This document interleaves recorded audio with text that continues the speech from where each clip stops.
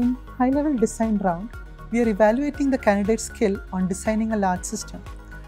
The end result should be an architecture diagram of the overall system and sequence diagrams explaining the important use cases.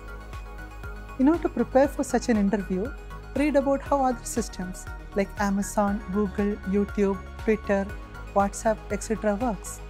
All these major companies have written a lot of white papers, blogs, and other articles explaining parts of their system.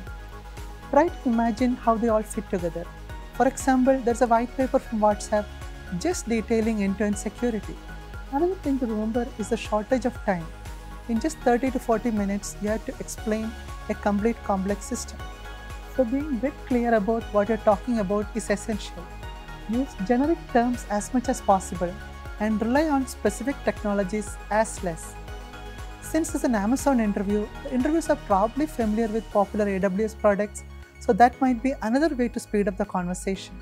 One major mistake I see candidates make is forgetting about availability. Storing everything in memory in a single host is not recommended for most use cases.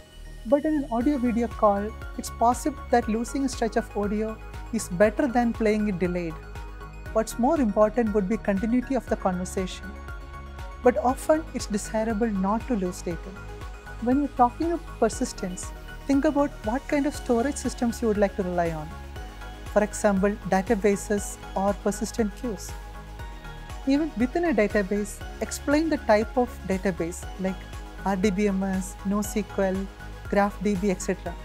that you would like to use, and how it would be appropriate for the scale being designed on and the type of operations you want to perform. When talking about queues, explain what kind of features it needs to have.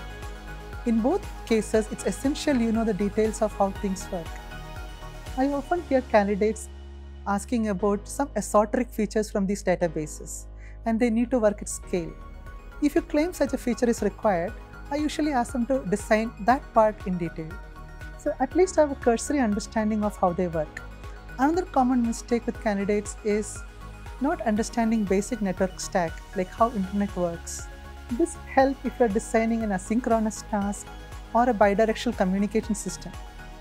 If you are going to rely on something like, say, leader election, it would be better if you know how it works, but at the very least be aware of its limitations.